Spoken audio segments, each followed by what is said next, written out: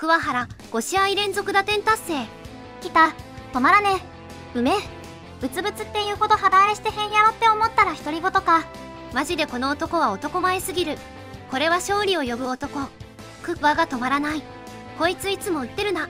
速球派だけど横浜が打てないタイプの速球派じゃない。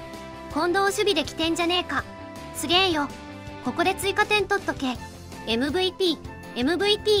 これは勝利を呼ぶ日本シリーズ男ですわ。いいストレートあるのにもったいないな。また打った。すっごいわ。おいおいメジャーリーガーかよ桑原。近藤足痛いだろうに頑張るな。しかし吉野もベンチに入ってないの勝ちのとか入れても意味ないだろう。どうしたんだ桑。これゾーン入ってるわ。力入ってるからのらりくらりで。桑は来年はレギュラースタートなんだろうか。桑やばすぎだろこいつ。近藤そんな守備で走っちゃって大丈夫か。ガッツマンすぎるこれ。